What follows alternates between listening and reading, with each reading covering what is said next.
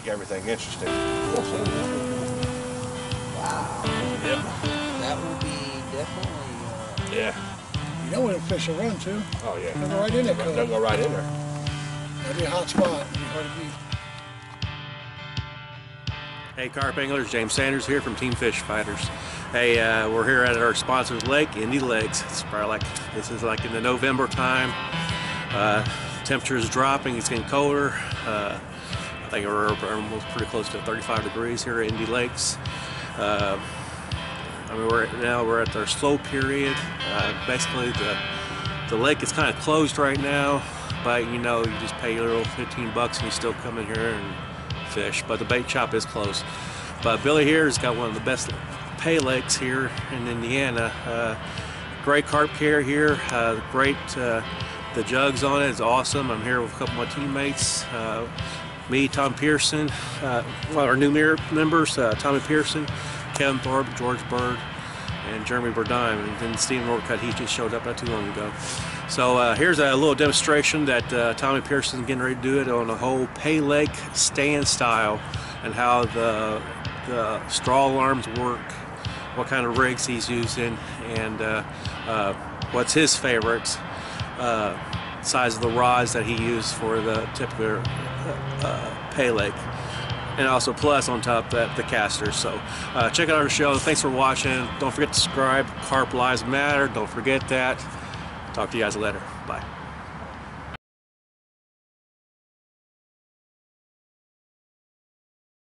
How you doing, everybody? I'm Tommy Pearson from Team Fish Fighter. We're out here at our sponsored lake, Indy Lakes, one of the best pay lakes around.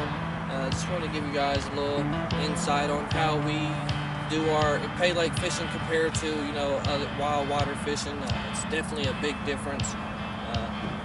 You know, we're a little bit more technical in the pay laker world. You know, we like more efficiency instead of, you know, maybe just casting something out there and just letting it sit until maybe we get a run. But I'm gonna give you a quick rundown on, you know, our setup. These are our rod holders. Sometimes, me personally, I like the shorter ones because I'm not really as tall. These stands are mainly for somebody that's a lot taller and don't really, you know, bend over as much or want to bend over as much. They're real efficient. Whenever we get a fish on, our rod tip, you know, it comes up like this, and we have, I don't know if you can see it, but our line is on this straw right here. And when we got a fish, it lifts the top of our rod up, and it makes the light go off like that. So it don't matter if you're in the bathroom or laying down in the car, you know, no matter what, you're always going to hear that for sure. But me personally, like, these ain't my rods. These are a good friend of mine, one of my brothers. But as far as that, I got a rod over here that's actually mine. And me personally, I like the Skeet Reese rods. It's really a bass fishing rod, but you know, in the carp world, you got a lot more control over. I got a Carp Master 6500. Real smooth reel, definitely one of a good choice of mine. These rod stands, you know, we like them because obviously, you know, you can tilt them in different ways. You can tilt them down, you can tilt them straight up to where your line's like that. But me personally, I mean, these ain't mine, but I like to have mine set up like that. That way there's more tension on the end for when they run. And you, obviously, if you're down here and just say your alarm don't go off for some reason, or it picks it up like this and it pulls your line off of your straw, and you look down there, you're definitely going to see your rod up in the air doing like that. So there's many ways that you can actually use these. They're shorter ones. Obviously, these are the tall ones, which, you know, they work good. Either one you use will actually work good. The bait casters, to me, they're more efficient than using open face reels. I started out using open face reels back when I was a kid, and me personally, I just started using these bait casters within the last year and a half, 2 years. And I've caught more fish on these bait casters and everything in the last couple years because I've had so many fish hit my line or something like that with the open face reel and have too much play in your line, or your rod is maybe too long fishing in the pay lake. They'll just smack it and they won't actually hook themselves. So it's, to us, the pay lakers, it's more efficient to use this kind of setup, because when they hit that, no matter what, that hook's going to hook them every time. Only way that fish is going to come off is if you're trying to horse it in, or you don't know you got a big one.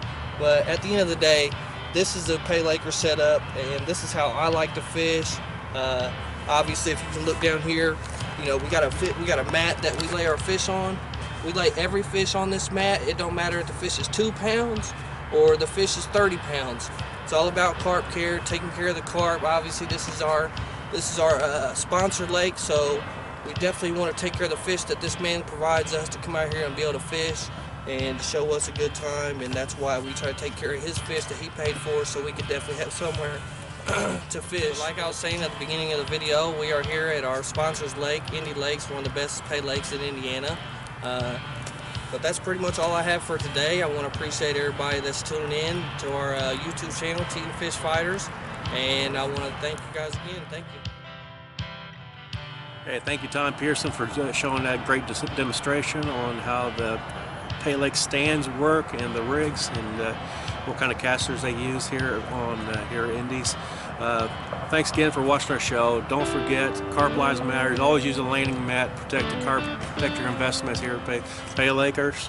Paylake owners, I encourage you guys to take a stand and you start using landing mats for carp care.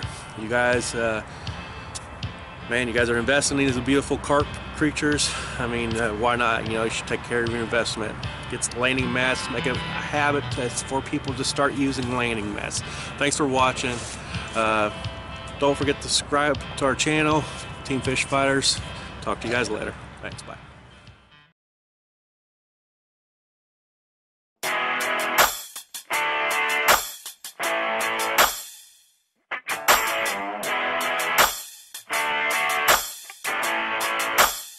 Who would have thought this music thing was going to go this far? I never asked for this.